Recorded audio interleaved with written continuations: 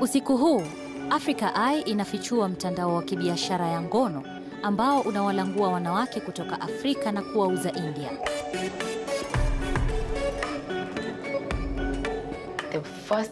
Nilipokwenda huko mara ya kwanza, niliwaona wasichana wengi sana. Unachostahili kufanya ni kuketi na kusubiri mwanamume aje akuchague. Kwa kutumia kamera za siri, tunamfichua mpangaji wa haya yote ambaye amejificha kwenye pazia la heshima.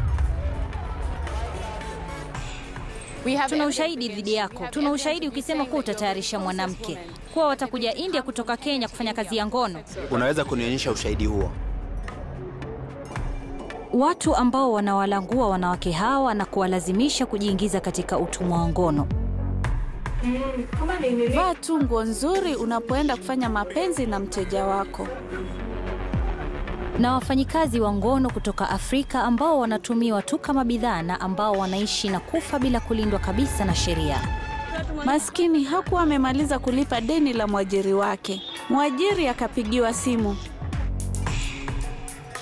Haya yote yamesemwa kupitia ushuhuda wa mwanamke mmoja jasiri, Grace, ambaye alilanguliwa India na kukubali kuwa mchunguzi wa siri wa Africa Eye.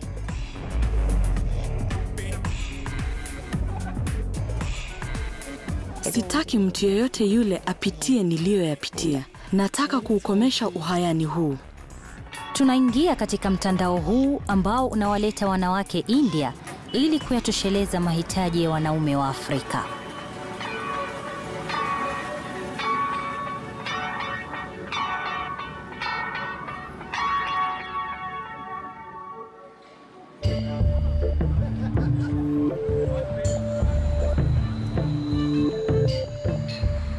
Jina langu ni Nyasha Kadandara, mwanahabari na mtayarishaji wa filamu.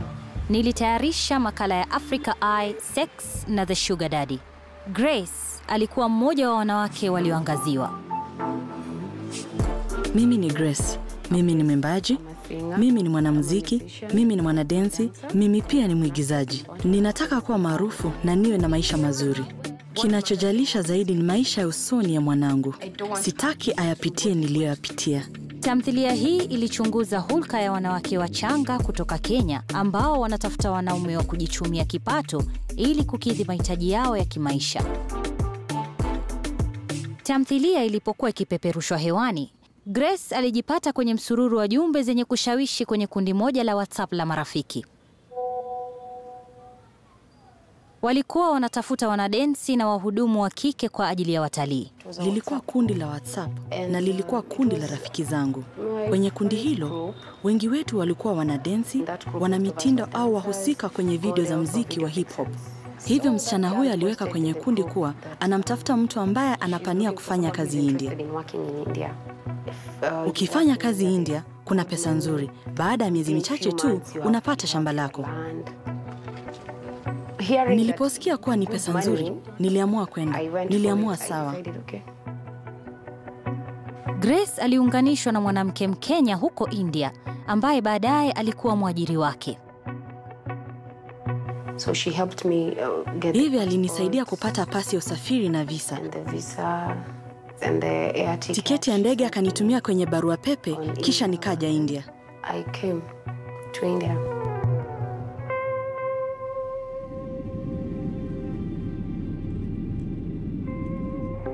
Kwenye uwanja wa ndege New Delhi, Grace alipokelewa na mwanamke aliyejulikana kama Goldie, mwajiri katika sekta moja ya ukahaba. Alikwenda naye nyumbani kwake Govindpuri, kusini mwa Delhi. Sikuwa nimewasiliana na Grace kwa muda, lakini alipoijibu arafa yangu, nilihisi kuna jambo halikuwa sawa. Hatudensi hapa. Inatulazimu kulala na wanaume ili tuweze kulipa madeni. Deni lako ni kiasi kipi? Nina deni la rupi 1270. Una pasi yako au walikunyang'anya? Wanayo pasi yangu. Kuna wasichana wengi hapa na wengi ni kutoka Kenya, wengine kutoka Tanzania na wengine kutoka Uganda. Huna pasi? Deni la rupi 270. Hizo ni kama $4,000.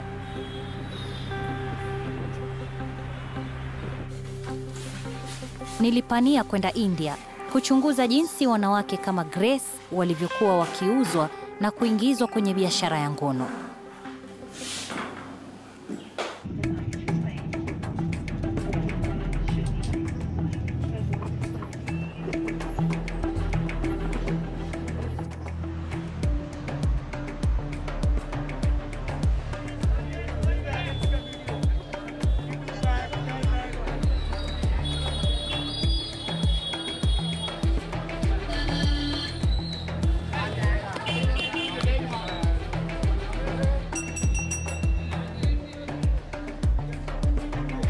Nilikutana na Grace kwenye soko moja katika sehemu salama katika Delhi. Alitaka kufichua yale aliyokuwa akiyapitia kama onyo kwa wengine. Grace alitarajia kuwa atakuwa akifanya kazi na watalii. Unampokea mtalii kisha unamwonyesha sehemu mbalimbali. Nilielewa hivyo. Lakini ukahaba ndio jambo nilikuwa nimekataa katakata. Hata nilikuwa nasema katika maombi, namwambia Mungu, anijalie hilo liwe jambo la mwisho kulifanya maishani mwangu.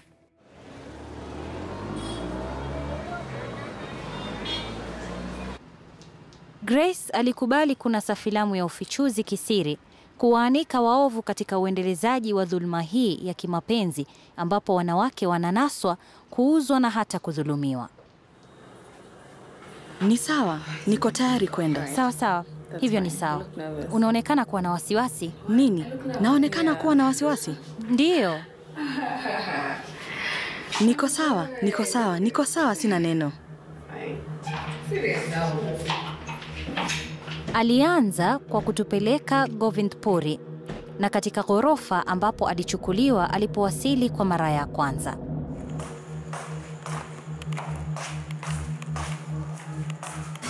Danguro la Goldie.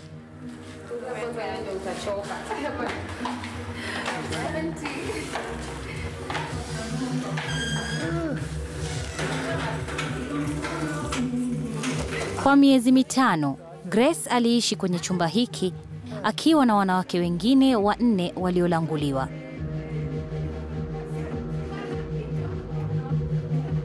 Wanaume wangetembelea ghorofa hiyo kila siku. Mara nyingi tuliwaleta wateja nyumbani ama uende hotelini. Mmoja wetu akiwa na mteja humu chumbani, wengine wetu tulilala kwenye kochi kwenye chumba cha mapokezi ili kusubiri wamalize shughuli yao kabla ya sisi kwenda kulala tena. Hapa unamuona mteja akilipa kwa mmoja wa wanawake waliolanguliwa na Goldie.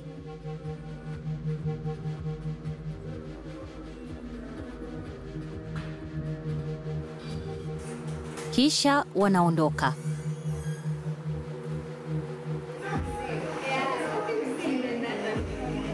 Mkuu wa nyumba hii ni Goldie, mwanamke ambaye alimlangua Grace.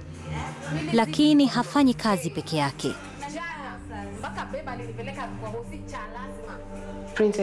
Princess ni dadake mwajiri wangu. Wao ni kama madada kwa sababu wamekuwa pamoja. Hivyo tunawaheshimu wote. Waajiri hawa wa Kenya, Goldie na Princess, waliongoza kila sehemu ya maisha ya Grace India.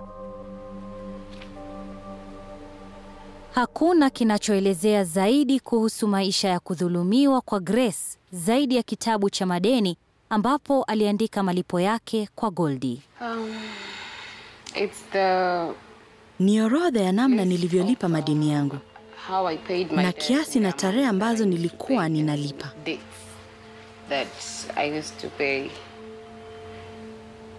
Nikipeana pesa, Princess anaandika, Goldie anaandika, kila mmoja anaandika. Ni rekodi za malipo ambayo Goldie anadai alitumia kumleta Grace India. Tuseme kwa mfano nimepeana 3,000 leo, ninaandika 3,000. Princess anaandika 3,000, Goldie anaandika 3,000. Nikiziangalia idadi hizi zote, ninakumbuka wanaume niliolala nao. Ni kama ninamkumbuka kila mmoja wao. Kwa kukiangalia hiki kitabu, kinanikumbusha kila mmoja.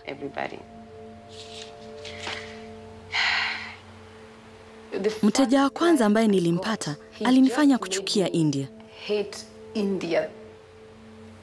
Hata sasa ananitisha kuwa atanipiga.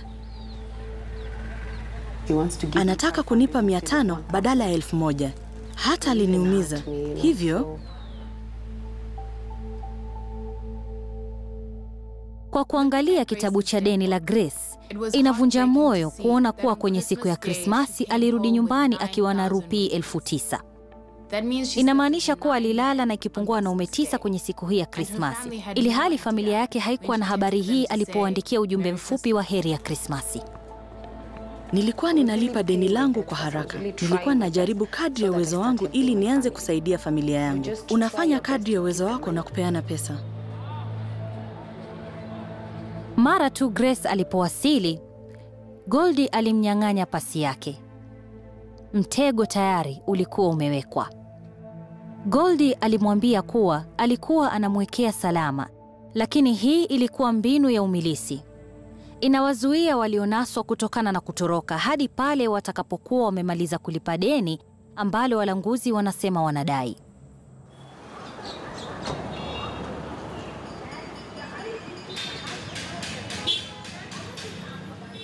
Grace ana deni la rupii 270,000.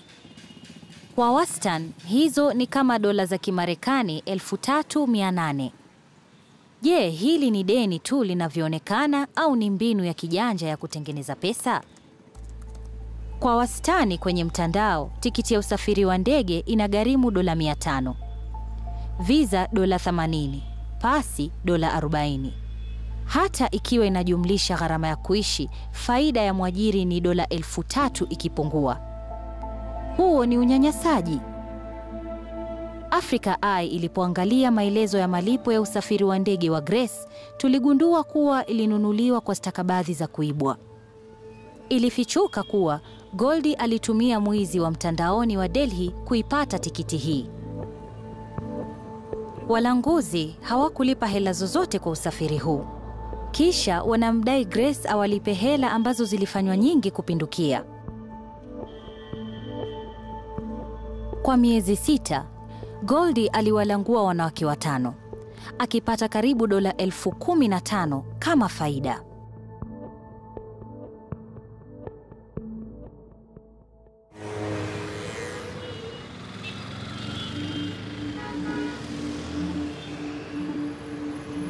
Kwa wafanyikazi wa ngono chini ya uangalizi wa Goldie, kila kitu kinahusiana na pesa na udhibiti. Kulikuwa na makataa, hivyo ilikuwa lazima tuwe nyumbani kufikia saa 5 asubuhi. Nikitoka nje ya nyumba, niwe nimeenda tu dukani, dakika 5 baadaye. Uko wapi? Lazima urudi. Kama hurudi, yule ambaye mko naye akupe pesa za shoti moja na hesabu 1,000. Shoti au kifupi ni lugha ya mtaani ya ngono na mteja. Hulka ya kazi ya Goldie haikumhurumia yeyote. Mchana na usiku wafanyikazi wake walitarajiwa kuleta pesa. Jioni, wanawake hawa walifanywa kutafuta wanaume kwenye baa za kuchukuliwa ambazo zilijulikana kama jikoni. Vaa viatu vyenye visigino virefu kwa sababu ukimwendea kifupi kwenye barabara ya Devli, hutarudi hapa kwa sababu hatutakuwepo. Mnaondoka saa ngapi? Sasa hivi. Vaa nguo nzuri tu. Ukitoka huko njoo moja kwa moja jikoni.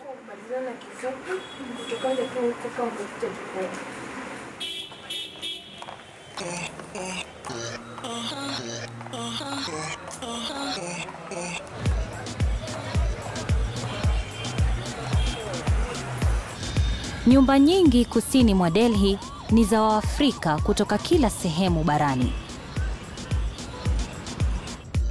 Wanaenda jikoni kujumuika na wengine, kisha wanaume wanaweza kupata wanawake wa kulala nao.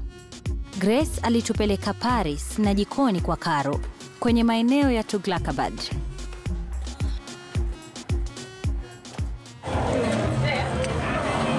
Wewe kiriza tu kengele, watafungua.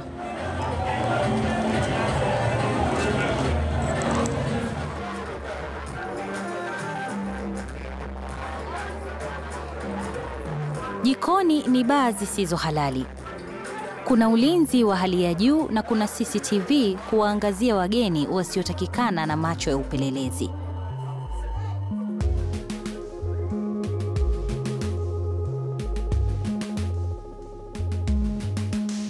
Nilipoenda huko siku ya kwanza, niliangalia na kuwaona wasichana wengi sana.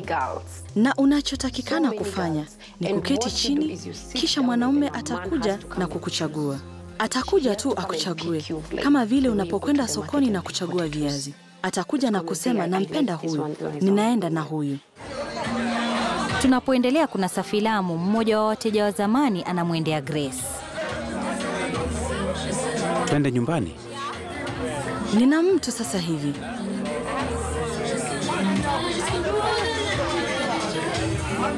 Achana na huyo mtu.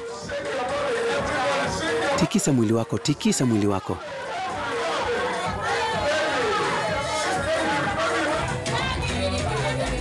Tulipokuwa Paris jikoni, tuliwaona waajiri wa Grace, Goldie na Princess, wakimtazama mmoja wa wasichana wao akitafuta wateja. Grace hawezi kusahau usiku wake wa kwanza jikoni. Kwa kawaida, mwajiri ndiye anampeleka msichana mgeni jikoni, lakini mimi nilienda na dada zangu. Kisha nilipokuwa naenda msalani, mtu fulani aliniuliza, pesa ngapi? Nilimwambia huyo mtu, subiri naja sasa hivi. Sikuelewi. Nilienda kwa rafiki yangu na kumuuliza, ananiuliza ni pesa ngapi? Nimwambie nini? Akaniuliza, niko usiku mzima ama ni shoti? Hapo ndipo nilifahamu vizuri. Haya ndiyo mambo unayojiingiza kwayo.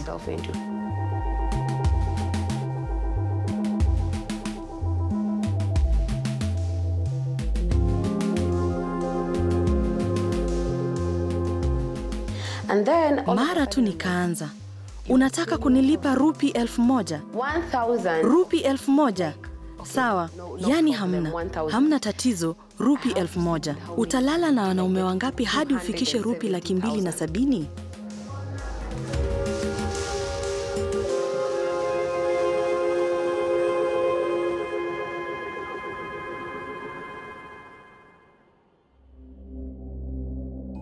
Wakati wa uchunguzi wetu, tuligundua ikipungua jikoni 15 katika mitaa ya kusini mwa Delhi, ambapo wanawake wengi wa Kiafrika wanalazimishwa kuiuza mili yao. Tulipokuwa tukinasa filamu hii kwenye wilaya ya Tughlakabad, jikoni za Paris na Cairo zilifungwa ghafla kwa siku 4 bila maelezo yoyote kutolewa. Baada ya saa chache, jumbe zilianza kutumwa kwenye makundi ya WhatsApp ya sehemu hiyo. Zilipewa mada Eddie, mwenyekiti. Mwenyekiti Eddie alionekana kuhusishwa na kundi lililoitwa AINSCA, The All Indian Nigerian Students and Community Association. Kengele ilikuwa imekirizwa. Tulikuwa tumenasa filamu ya mabango ya uchaguzi wa AINSCA yakiwa yamebandikwa kwenye milango ya jikoni kadhaa.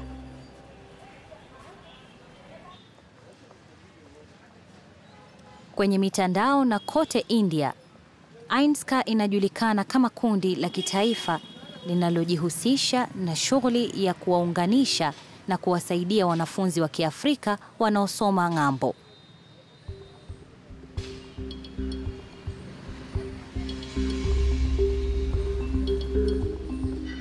Kisha tukapata toleo hili chini ya bendera ya AINSCA likiwa limeidhinishwa na ubalozi wa Nigeria. Na Eddie alikuwepo hapo, ametajwa kama mwenyekiti wa kamati tekelezi ya Tughlakabad, ikiwa ni pamoja na taarifa juu yake.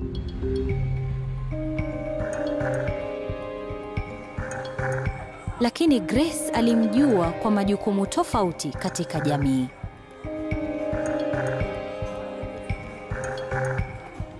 Huyu ni mwenyekiti.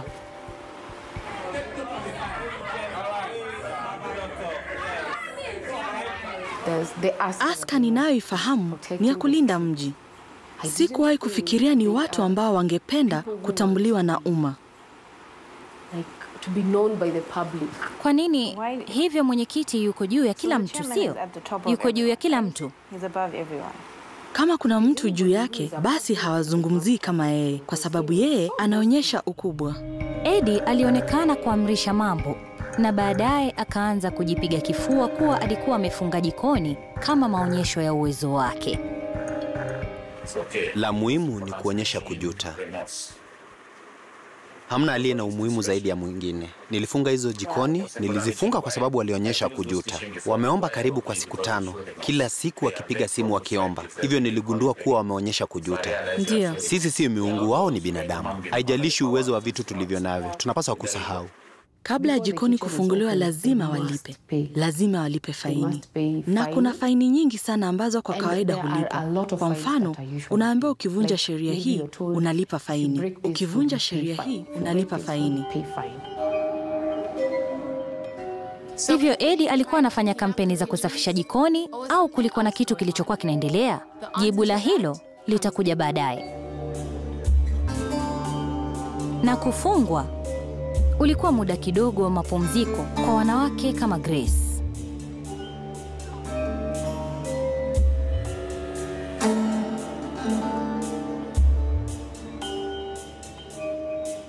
Nilirejea nyumbani siku hiyo.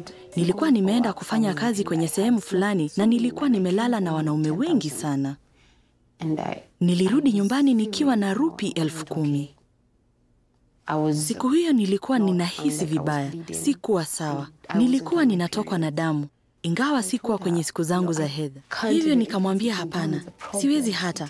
Kuketi ni tatizo, kulala ni tatizo. Nikienda kutabaliwa, ninahisi maumivu sana. Nilimpigia Goldie simu. Nikamwambia kuwa kuna mwanamume fulani anakuja. Hebu wazia, alinilazimisha kulala na jamaa huyo.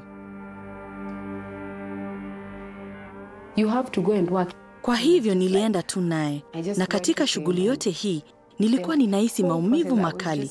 Nilikuwa ninalia tu. Just crying and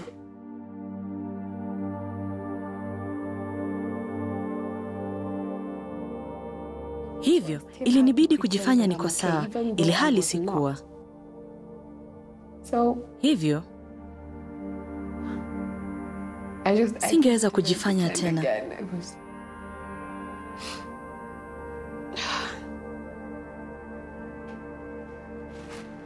Ilikuwa samahani. Hapana, ni sawa, bila ya samahani. Singeweza kujifanya tena. Maumivu yalikuwa mengi sana. Hadi nikaanza kuwaza ni nani atakayenihurumia. Ni nani angalau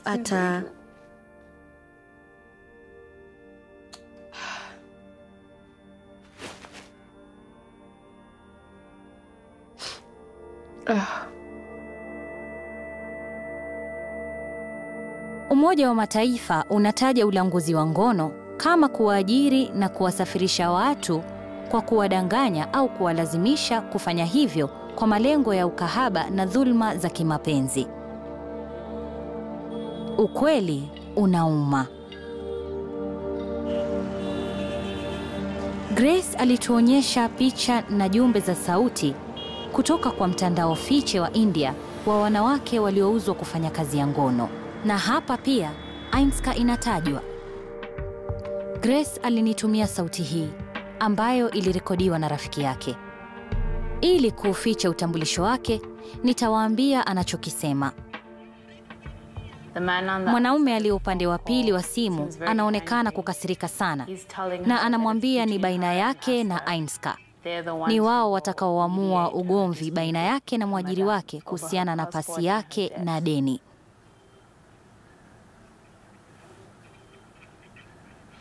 Anaonekana kukata tamaa na anawauliza, mnanidai pesa ngapi? Mnanidai pesa ngapi? Anataka arejeshewe pasi yake. Yalikuwa mazungumzo ya kurushiana maneno. Anasema, tayari umeshanipiga na sasa unanitishia kuniua. Baadhi ya jumbe zilikuwa za wanawake wenye huzuni ambao walikuwa wameuzwa kwa wateja wengine kwenye mji mwingine maisha yao yote. Alikuuza kwa mwanamume? Ndio. Niliuzwa, lakini hilo ndilo jambo baya zaidi kuwahi kutokea maishani mwangu. Alikuwa anafanya mapenzi na mimi huku akisema hayo ndio malipo ya deni langu. Inahuzunisha, wakati mwingine jumbe hizi ziliambatana na habari za kuvunja moyo. Video ya mwanamke aliyeuzwa ambaye alijitoa uhai. Na nyingine ya mfanyikazi wa ngono auwawa danguroni. Ajabu ni kuwa maoni mengine yaliyowekwa hapo hayazungumzii maisha yaliyopotea bali faida zilizopotea. Maskini hakuwa amemaliza kulipa deni la mwajiri wake. Mwajiri akapigiwa simu.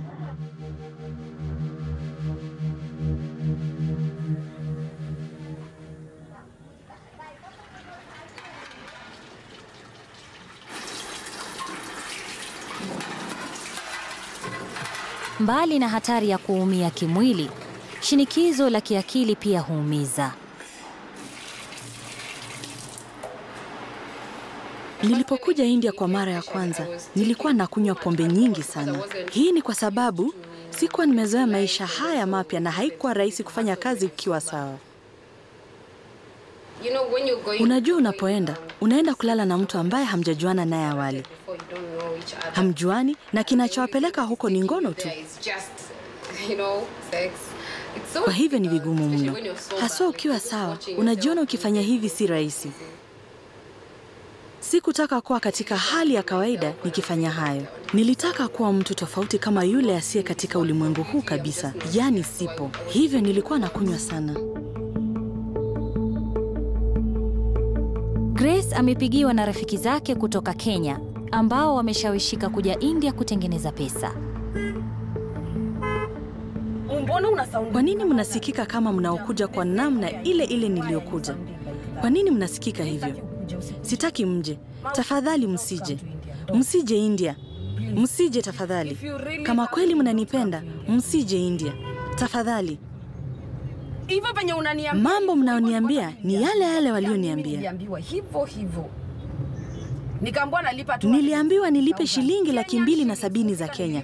Nilipofika hapa, nililipa shilingi 400 za Kenya. Rafiki yangu, hiyo ndiyo biashara. Unaambiwa, unaenda kufanya kazi tofauti. Unaishi kufanya ukahaba. Sisemi uongo. Sawa, tutazungumza baadaye.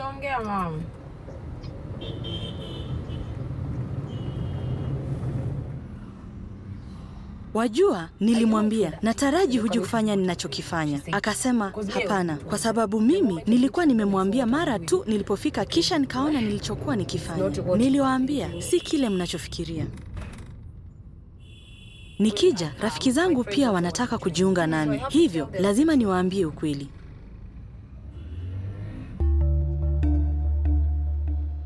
Grace alijipata taabani kwa simu nyingine kama hii. Alimwambia rafiki yake asije India baada ya kumuunganisha na mwajiri mmoja hapo. Alilalamika, kisha Grace akaitwa kwenye mkutano na mwenyekiti wa Ainska, Eddie. Eddie anamwamrisha alete mwanamke mwingine ili achukue nafasi ya yule ambaye mtandao wa biashara ya ngono umempoteza. Nataka unifanyie jambo moja. Kutokana na unayoniambia unao marafiki na bado una wengi. Mshawishi mmoja. Ona kiasi, hii ni hasara kubwa sana. Si sasa hivi. Wajua nilipoteza ninaofahamu. Tatizo ni kuwa nilisahau nambari zangu za siri za kuingia kwenye Facebook. Ili nilazimu kuanzisha akaunti nyingine ya Facebook. Unaanzisha akaunti nyingine ya Facebook kuwatafuta marafiki zako? Ninakupa hadi mwisho wa mwezi. Tafuta mwanamke, mshawishi. Wacha kuambia watu kuwa India ni mbaya. Wewe si muumbaji wao na si hatima yao. Ni Kenya ambayo ni ngumu. Watu wanafaulu kimaisha hapa pia. Shawishi mmoja kwa ajili yako na ushawishi mwingine kwa ajili yake. Na Eddie hasiti kumkumbusha Grace kuwa amewarudisha wanawake wengine waliouzwa kwenye laini, akiwepo Purity ambaye alimkimbia mwajiri wake Sonia. Mambo huwa hivi wakati mwingine. Unamfahamu Purity wa Sonia? Mtu mwingine alimtengenezea pasi, akafanya kila kitu, akamkatia tikiti, akaja kwenye uwanja wa ndege, kisha akatoroka na kurudi. Tulimkamata baadaye. Sasa hivi yuko nyumbani kwa Sonia. Lazima alipie gharama ya kumtengenezea stakabadhi zake. Lazima amlipe Sonia. Grace hakushangaa kuwa alikuwa ameitwa na Eddie.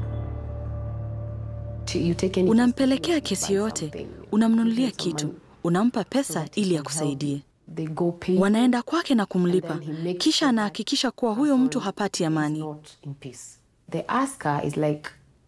Aska ni kama timu ambaye msichana mgeni anapoletwa na mwajiri wake ana tatizo naye, analalamika kwenye timu ya Aska.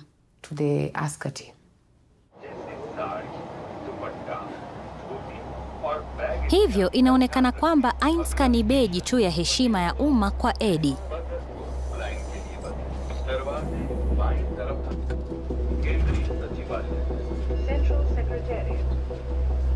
Chini yake ni mwanamume ambaye yuko kwenye kitovu cha mtandao wa biashara ya ngono inayohusishwa na Kenya, na hapa anajulikana kama mlanguzi wa ngono. Na amewalangua wasichana wengi sana. Wasichana wote wa Eddie, wote kabisa ni wa Kenya. Baada ya makataa ya kumleta rafiki kupita, Grace lazima akabiliane na Eddie. Ghorofa ambayo Eddie anaandaa mkutano ni danguro linalofanya kazi. Makazi ya kundi lingine la wanawake waliolanguliwa kufanya kazi ya ngono kutoka Kenya. Anaona njia ya Grace ya kutatua mahasibu yake kwa kuwalangua wanawake wawili. Wa kwanza kumlipa mwajiri ambaye amekasirika, na wa pili wa kuanzisha biashara yake mwenyewe. La sivyo, deni lingine litamwangukia. Unatafuta pesa, unamlipa. Hivyo ni sawa? Nitamlipa kwa pesa ngapi sasa? Tutaangalia pesa alizotumia, kisha tuone tutafanya nini. Sitatoa wazo kuwa utalipia kila kitu. Labda tutaigawanya mara 2 au 3, unaelewa sasa?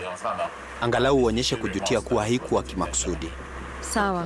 Sawa. Unaelewa ninachokisema sasa? Grace sasa ana masharti mapya ya kutafuta mwanamke mpya au alipe faini.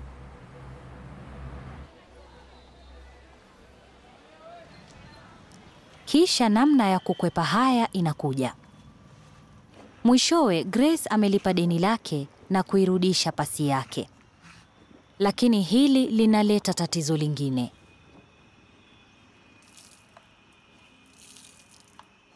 Baada ya kumaliza deni langu, sikujua ni furahi au ni huzunike. Sikuwa huru kwa sababu nilikuwa ninaishi kwenye nchi ya kigeni, pasi yangu ikiwa imepitwa na wakati. Lazima niwakwepe polisi kila siku. Sijui hata namna ya kwenda kwenye ubalozi. Grace alikuja kwa visa ya kitalii ya siku 60 ambayo sasa imekwisha. Sasa hivi yeye ni mhamiaji haramu anayestahili kukamatwa na kurejeshwa na pia kupigwa faini na serikali ya India kwa kuzidisha muda ulioruhusiwa. Na ni lazima nifanye kazi ili niweze kuhifadhi kiasi fulani. Na wakati huo ambapo ninafanya kazi, ni lazima nilipie nyumba yangu hapa India. Wakati huo naisaidia familia yangu Kenya kwa sababu ninaye binti yangu.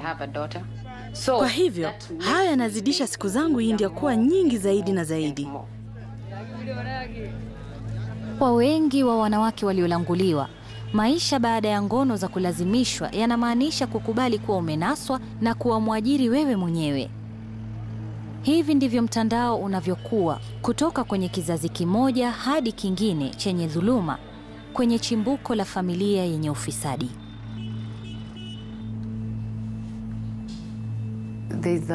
Hapa kuna mwanamke ambaye anakuleta India, ambaye ni mama yako wa India.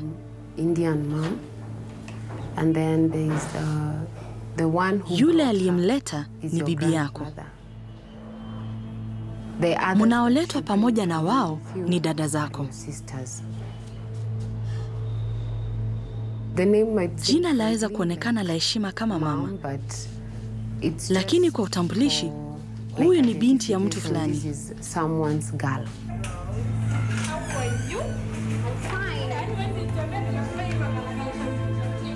Namna ile ninayomwita Goldie mama, ninamwita Princess mama pia, kwa sababu nilipokuja India nilionyeshwa kuwa wao ndio mama yangu. Na Anita ni bibi yangu. Maneno haya ya kuhusiana ni ya kuleta tu udhibiti. Anita alimleta Princess India kufanya kazi ya ngono, kwa hiyo ni bibi yake. Chimbuko la hii familia ghushi ya wanawake wa Kenya waliolanguliwa. Nyumba imejaa. Hata Anita yuko hapa, bibi yangu. Nakwambia. Princess, Grace ni binti yetu. Wewe ni mama yangu. Mimi ni bibi yako. Mimi ni binti yake, sisi sote ni binti zake.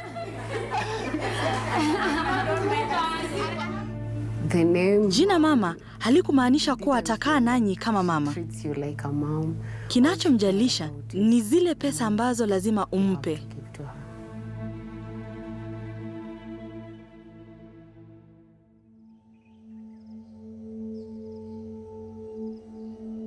Africa Eye kisha ilimuuliza Grace awaendee Goldie na Eddie akitaka wamshauri namna ya kuamwajiri. Tulitaka kuona kama uchu wa wanaoajiriwa upya utaonyesha jinsi mtandao huu unavyofanya kazi. Lakini hii haikosi hatari yake.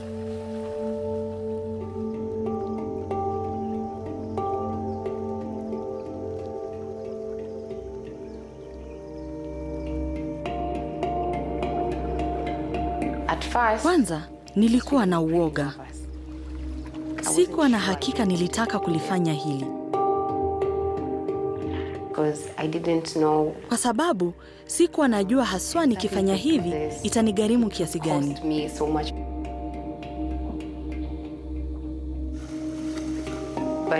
Lakini, tunapoendelea kufanya, ninaendelea kuzoea zaidi. Ninakuwa na nguvu zaidi na kuwa na ujasiri zaidi.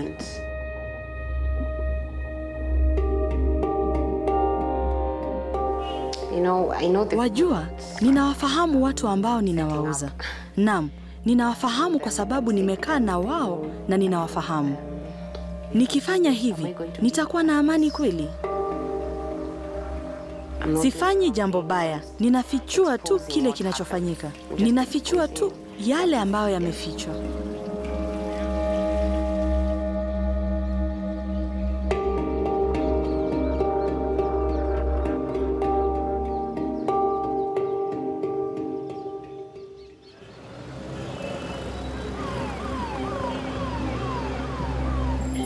Kwa sababu sasa Grace amelipa deni lake, angekuwa mwajiri kama Goldie. Anamtembelea. Anapokuwa anasuka nywele zake, anamuuliza Goldie mbinu za kuwalangua wanawake. Wajua mama, sijawahi kununua msichana. Mama, nimechanganyikiwa. Akija mtanisaidia kuzungumza naye? Bila shaka tutakusaidia. Utuite tu atakapokuja. Na pasi? Chukua pasi yake umwambie kuwa unamwekea kwa usalama wake. Ambapo pia ni ukweli, yani kama kukitukia jambo. Unaweka pasi yake. Mfanyie tu vizuri. Naelewa.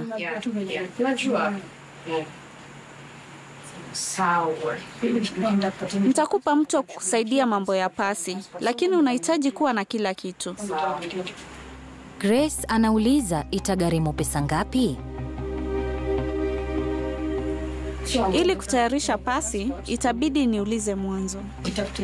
Lakini shughuli nzima hii, kama hana pasi itagharimu 80,000. Kama hana passport, itakuwa 80,000.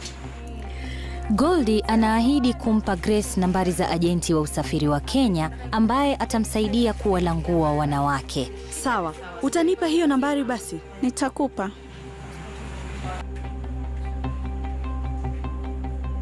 Huyu mtu wa Goldie ni yule aliyemsaidia Grace kuabiri ndege kwenda India. Ajenti wa usafiri wa ulanguzi ambaye anatoa stakabadhi bandia za usafiri na kurahisisha masuala ya visa. Grace anafichua mtandao wa kihalifu ambao umeundwa na kujipanga vizuri unaowahamisha wanawake wa Kiafrika India.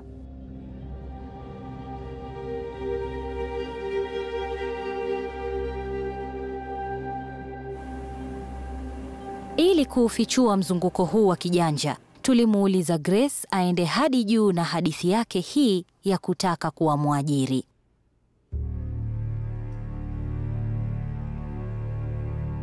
Hello. Vipi? Hujambo? How are you? Sawa. Kuna jambo nataka tuzungumze kulihusu. Yeah. Nataka kuleta msichana wangu. Sawa. Hivyo, nilitaka kukutana na wewe nikuulize. Sawa, nitakupigia simu nikiondoka. Haina tatizo. Sawa.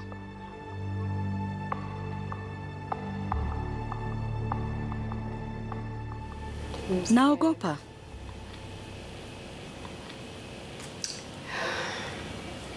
Of course I'm scared. Bila shaka naogopa. Siwezi. Nina wasiwasi. Nina wasiwasi sana kwa sababu yeye ni... Because he's a very...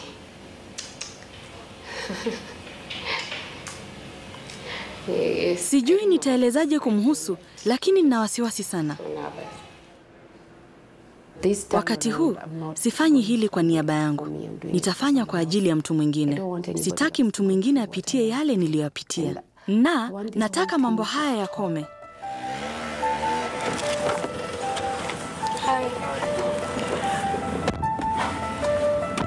Grace yuko njiani kwenda kwa Eddie, mwangalizi wa biashara ya Ngono Tuklabad, kufunua zaidi kuhusu nafasi yake katika uhamishaji wa wanawake hadi India.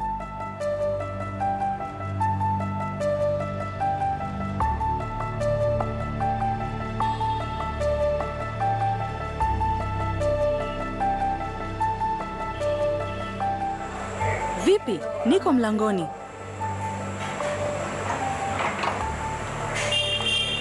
Sawa, wamefungua.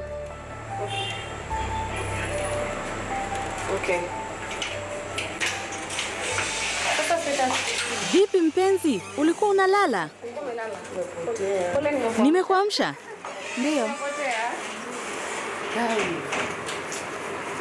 Nimetoka kwenye duka la mvinyo. Nikamnunulia baba yako mvinyo. Nataka kuomba msaada kutoka kwako. Hivyo, sikutaka kuja mikono mitupu.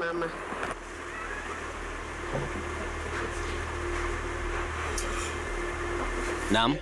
Za kwako lakini? Niambie, nashukuru. Una wasichana wawili au mmoja? Nina mmoja tu. Mimi humsaidia mtu ambaye anataka kujiendeleza. Lakini mimi huwa napinga wale wanaotaka kuharibu vijiji. Eddie anajitolea kuongoza katika kumsaidia Grace kumlangua mfanyikazi wake wa kwanza wa ngono. Tunaweza kumshughulikia msichana kwa sababu utakuwa na msichana wako wa kwanza. Kama ungekuwa umepata msichana awali, ningekuambia upeane huyu. Lakini kwa sababu hujawahi kupata msichana awali, nitakushughulikia huyu. Akiwasili, utakuwa na njia ya msichana mwingine tena. Eddie anakubali kuvunja sheria na kusaidia kumlangua msichana wa Kikenya hadi New Delhi kwa ajili ya Grace. Ni mambo gani ya kufuatwa ya kuleta msichana? Sijafahamu lolote. Kuleta msichana unatumia maajenti? Sifahamu. Umpi msichana pesa, unawapa maajenti.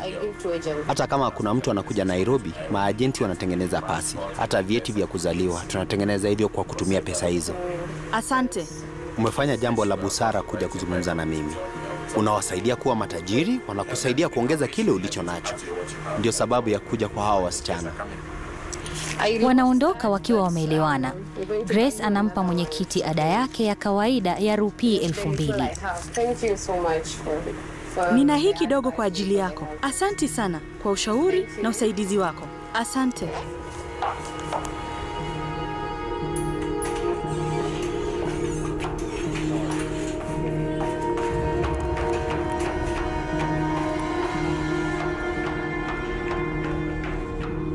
Kama kuna mtu aliyenifanya kuogopa hapa India, ni huyu mwenyekiti. Tangu wakati nilipoondoka kutoka nyumba ile na ile kamera, nilikuwa na wasiwasi kutokana na uoga.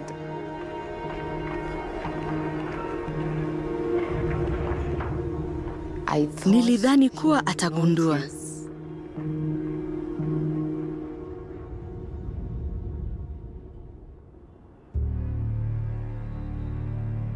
Kila siku Waafrika wanaingia kutoka Uganda, kutoka Tanzania, kutoka Kenya. Kila siku ninasikia kuwa kuna msichana mgeni ambaye amekuja. Hivyo, ninataka wasichana wenzangu walio huko nje kujua, kabla ya kwenda kwenye nchi nyingine, kuwa na hakika unachoenda kufanya huko.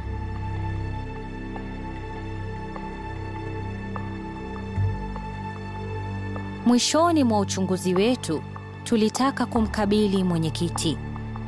Mtayarishi wetu alijifanya kuwa mpenzi wake Grace na ambaye ni tajiri. Akamwomba Eddie wakutane kwa mkutano wa kibiashara wa kila chakula cha mchana. Vipi za asubuhi? Nzuri, sijui za kwako. Nashukuru. Usiku wako ulikuwa salama? Naam, na wako? Niko salama. Nilitaka tukutane kwa chakula cha mchana. Kama ni sawa kwako, tukutane kwenye soko la Defense Colony.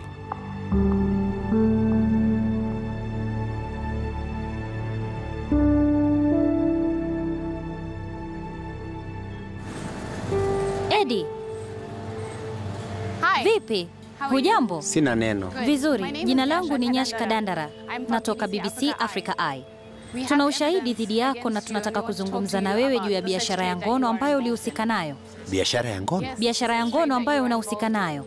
Kivipi? Wanawake wanatoka Kenya hadi India kufanya kazi ya ngono. Wanalazimishwa kufanya kazi katika jikoni ambazo unaziendesha. Siendeshi jikoni. Nisikilize. Mimi ni mwenyekiti wa Waafrika wote India, sawa? Je, Ainska inafahamu unayoyafanya? Hiki ni kitambulisho changu cha Ainska. Hivyo unajivunia kuwa mwanachama wa Ainska. Hivyo Ainska inafahamu kuwa unawateka na kuwadhulumu wanawake katika kufanya kazi ya ngono. Una uhakika? Ndio, 100%. Tunao ushahidi dhidi yako. Tuna ushahidi ukisema kuwa utatayarisha wanawake kuwa watatoka Kenya na kuja India kwa kazi ya ngono. Unaweza kunionyesha ushahidi? Tunaweza, tunao papa hapa. Wacha nione. Hii ni haki yako ya kujibu ili uje ujibu kwa BBC. Tunayasubiri majibu yako. Sawa.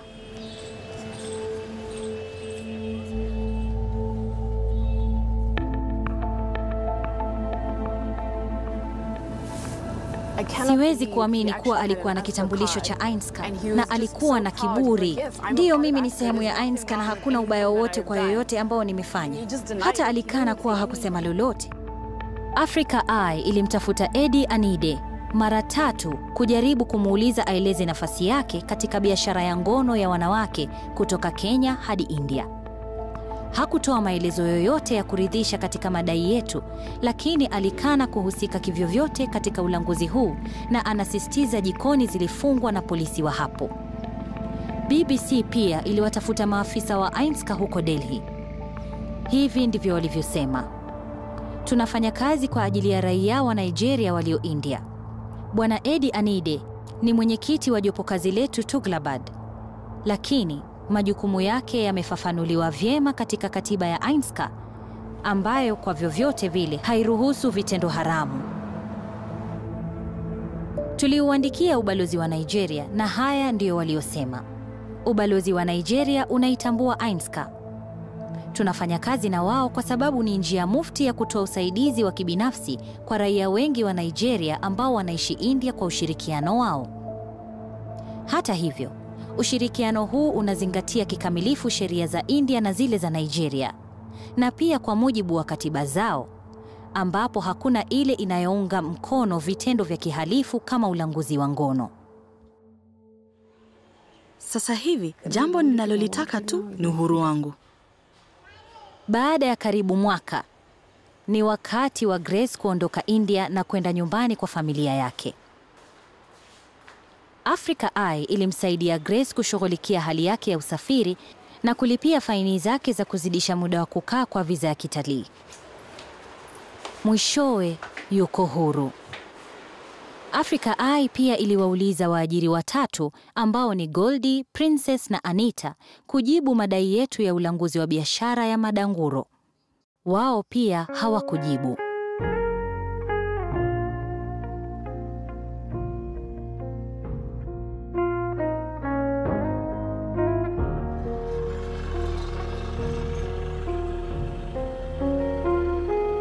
Ni vizuri sana kurejea na nimefurahi sana. Niko Kenya, nimefurahi sana. I'm Kenya. I'm so happy. Ninahisi vizuri sana, sana. Unahisi vipi ukiwa nyumbani? Sijui, siamini nimeiona Kenya tena. Nadhani nitaamini wakati nitalala na kuamka kesho. Let me hide behind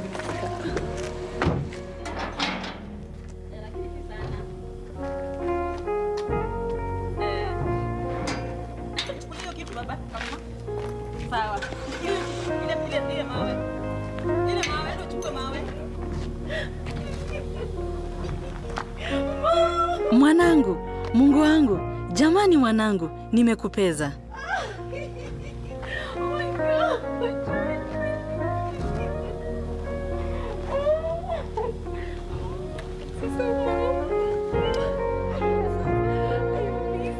Nimewapeza.